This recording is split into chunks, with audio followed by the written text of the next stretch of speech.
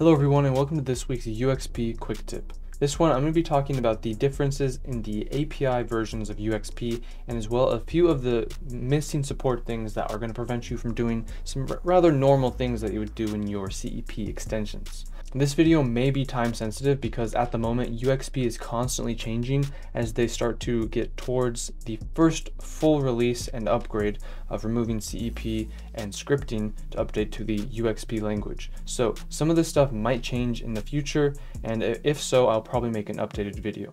But before we get started with the missing support and UXP version differences, I do want to remind you down below, hit subscribe and the bell icon to be notified of new videos coming out twice weekly in the channel, and down in the description, you can follow us on GitHub for coding updates, as well as Instagram for other live updates, and down there you can check out a link to this UXP guide, which will get you through to all the links we'll be discussing today. If you're not already a member of our Discord server, make sure you come and join to get help with scripting, extensions, plugins, expressions, submit tutorial ideas, and much more. And if you'd like to help support us on YouTube, you can do so by clicking the link in the description. You can become a member, supporter, premium supporter, or VIP, which comes with cool perks like Discord status, badges, code in advance, weekly live streams, and much more. And you can also check out the links in the description for AE Scripts, Adobe Exchange, and Gumroad, where I post a lot of tools and products I'm working on. Alright, so first you're going to want to click on the link in the description, which is going to take you to this Adobe or UXP for Adobe Photoshop 2022. Previously, there is a link to this page which only allows you to view the 2021 API. So if you don't see this drop down here, which has 2022 and 2021, click on the link in the description and make sure you're updated, because this has updated functions, updated bugs, code, and everything that you'll need to know, which will no longer necessarily work in 2021. So this video is going to be discussing some of these issues and changes that I noticed when trying to upgrade my plugin from 2021 to 2022, as well as the general missing support currently for things that you want to put or animate or transform inside of your plugin. So firstly, that is the big tip, is make sure you're using the right Photoshop version. You want to stay up to date with UXP, the main reason being that it's constantly updating. And this is quite a headache right now for developers. For example, I'm in the process of developing a UXP plugin, and what happened was we had a set of features that were working fine, and as soon as we upgraded to 2022, some of those features stopped working or had to be completely rewritten and worked around. And that is a frustrating thing when dealing with these developing languages and things from Adobe, but you are at the cutting edge and you'll be way ahead of everyone else when it comes to learning UXP.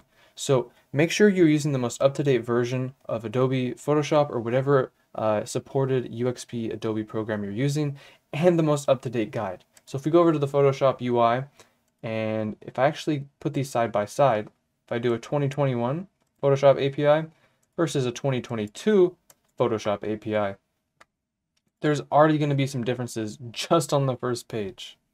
If I go to the document module for 2021, and then the document module for 2022, at this size they actually appear similar. So let's bring these up a little bit more in scale, and here we can see some major differences. So here's 2021, here's 2022. As you can see, as I go back and forth, you can see the amount of different properties and methods that have changed just in that one version. And if you look on the left side here, these are all of our supported Photoshop modules in 2021. In 2022, it is 3 times as many modules. Now, this needs to be noted that this process isn't purely additive. All of these extra modules, methods, and properties in 2022 are not necessarily additive and building completely on top of the existing 2021.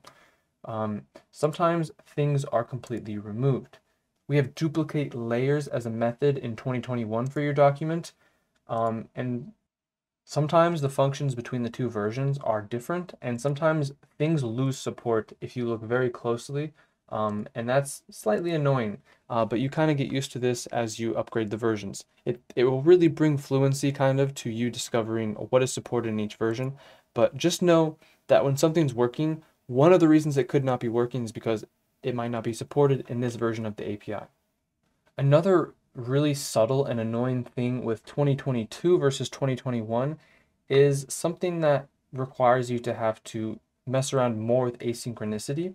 For example, if you want to use the save as method or property it's called, and you want to save, say, the current document as a PSD, as a JPEG, as whatever, you can't just run this function, unfortunately. It took me hours of basically console logging to try and figure out that although this just says save as is the property or method here, what we end up having to do is to use what's called modal execution.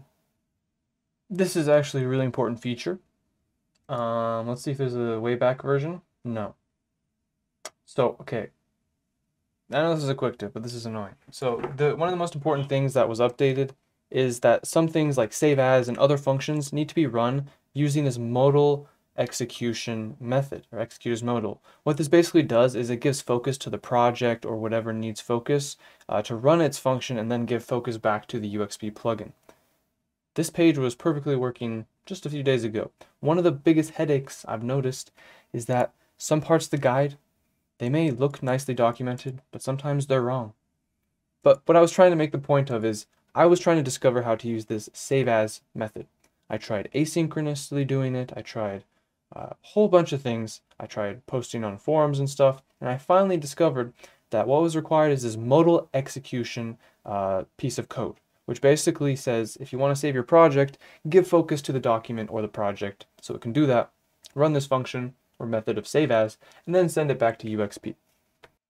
In terms of code, what that usually looks like now that we can't see it is to say await, because we're asyncing, we're going to say require Photoshop core execute as modal, which is what this is supposed to tell us. And then we're going to give it a function to run. In this case, I had a whole bunch of batch play functions that I wanted to have executed. And then you can define your own command name. It's very simple. You basically, whenever there's a big error in 2022 that's not letting you run something, sometimes you have to execute it as a modal, which is similar to like an asynchronous thing or giving focus to a certain part of the program. You give it the function and you give it a custom name and it will run it. For some reason, that has now disappeared from here. I don't know what to say. It's just take this whole guide with a grain of salt. While this is going to be the new scripting of the future, it all has to be rewritten. So I'm sure there's going to be plenty of typos for things like this or missing information that tells you need to use the modal execution. So that's kind of the big thing I wanted to go over about the difference between 2021 and 2022. Take the guide with a grain of salt and do lots of testing because you never know if from one version to the next it's not going to work or if the guide has mistypings. You can go into the UXP developer forums and see a lot of people complaining about typos and stuff, but I don't want to complain too much because these people are rewriting the entire scripting from scratch, so there's going to be some issues like that, and we're still in the very early stages. The last thing I wanted to talk about were a few of the most unsupported things that are common in other extensions and products. And firstly, that's going to be only some HTML elements and CSS properties are supported. I've discussed before in the Spectrum tutorial that I created that normal HTML buttons are no longer supported. You do need to use Spectrum buttons, and there are other elements that aren't supported. I believe spans are one of them as well, but you might find that when designing your UXP plugin, if some things aren't even appearing in your UI or your styling is not working properly, consider that it may not be supported yet or at all. Another big hit that's gonna suck going forward unless they add support is that Node.js, with the exception of a few of the built-in modules, are gone.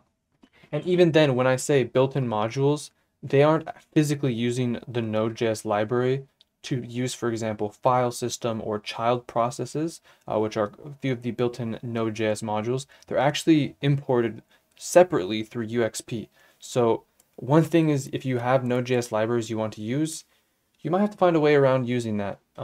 React is supported, so possibly you can use React instead. The only Node.js support that you can use for your UXP plugin is to compile, obfuscate, and prepare your code for final distribution.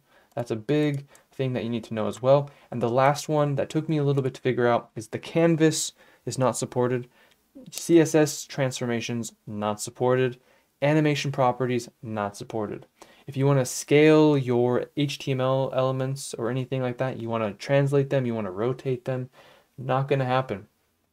You want to have a fade for when you hover over something so it fades up in opacity or fades up in something like that to give a nice animation. Currently not supported. Everything's going to have to be pretty binary, on or off state, and transitions appear not to be something that's going to be supported anytime soon, but I could be wrong. Hopefully things like this will get support. But that's going to do it for this video, guys. I hope you enjoyed. Those are the main UXP API version differences between CC 2021 and CC 2022. Take the guide with a grain of salt, do lots of experimenting and reading through it so you can become familiar with it and familiar with the faults in it as well. And those are also some of the unsupported, unfortunate things that are not currently supported in UXP plugins, which might be commonly used in your other products like CEP extensions.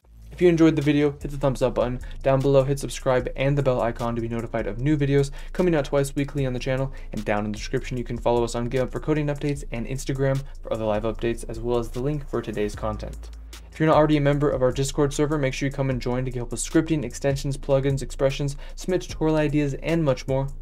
And if you want to help support us on YouTube and get cool perks, you can become a member, supporter, premium supporter, or VIP, a link in the description. Also check out the links below for AE Scripts, Gumroad, and Adobe Exchange, where I'm also posting other cool tools and products I'm working on. Thanks again for watching. We'll see you next time.